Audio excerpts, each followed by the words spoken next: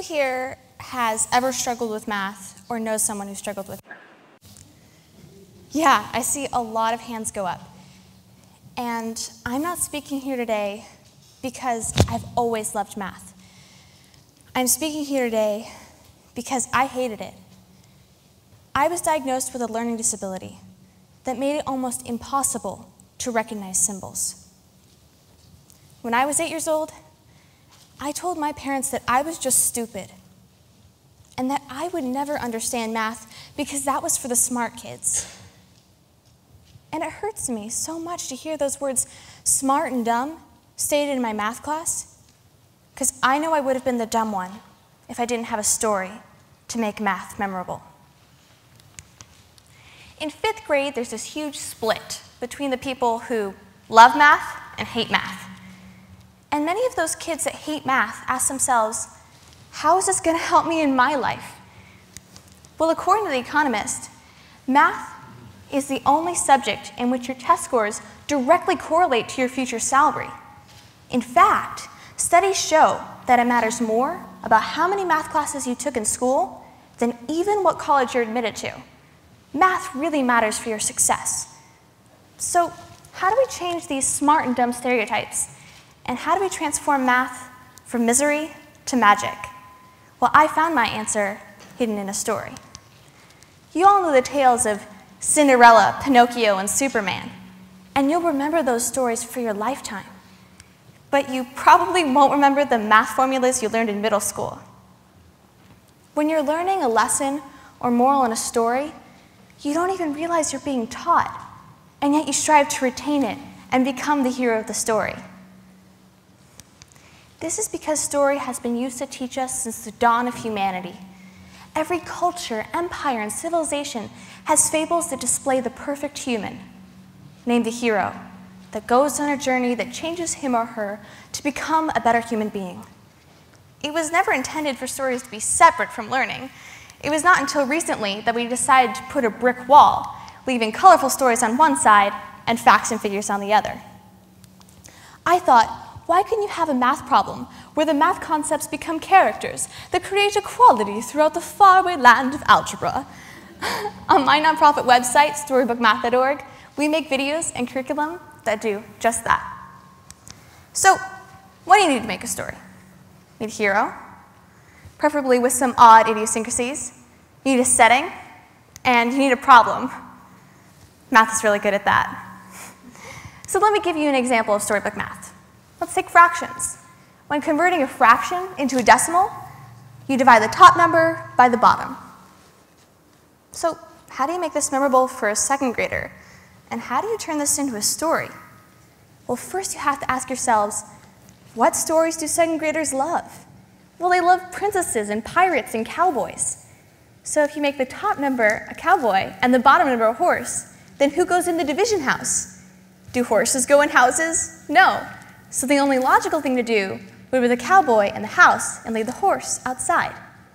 Stories transform math from being intimidating and scary to being wicked fun. If you want to pursue math, you have to transform it into something that you're interested in. For me, I'm obsessed with storytelling. And when I was in grade school, there was no way that you get me to open a math textbook. I'd say, Mom, opening a math textbook is like walking into the boys' clothing department. Blue, black, brown, and boring. I wouldn't even try to understand math concepts like greater than or less than, not because it was hard, but because it was taught in such an intimidating way. However, when we made it a greater than or less than monster that tries to eat the biggest number possible, suddenly it just got a whole lot more interesting. When I put math in the context of a story, I transformed it into a fantasy. Let me give you another example of how we messed up math.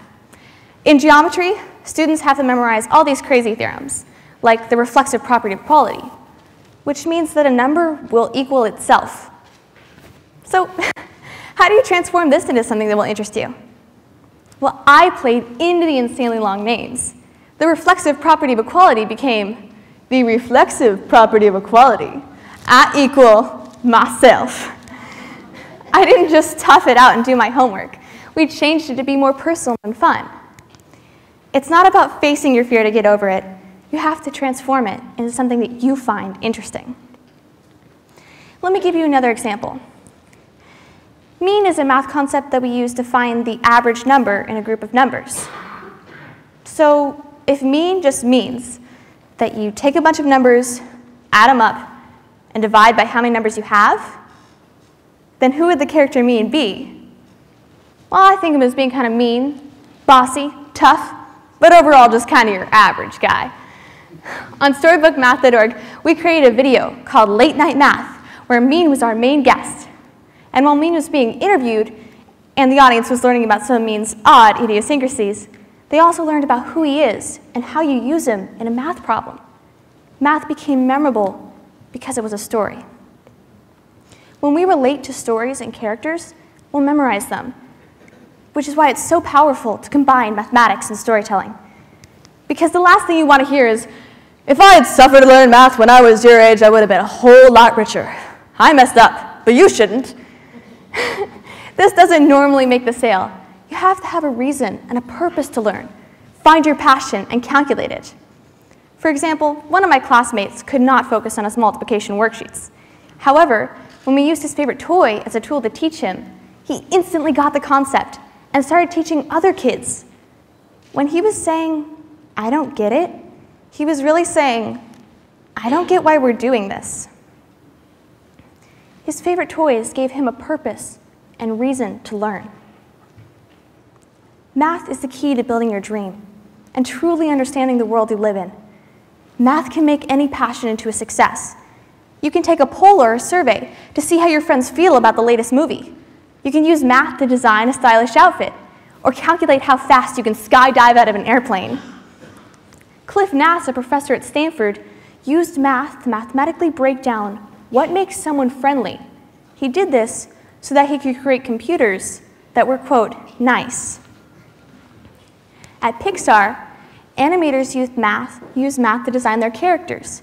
For example, in the movie Brave, Merida's hair is composed of over 600 equations. Each of these passions uses math to make them great. Don't just be scared of math.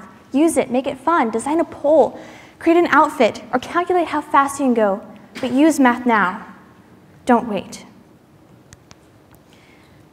Math was once my weakness. It was the reason people would call me stupid and say that I just wasn't worth their time.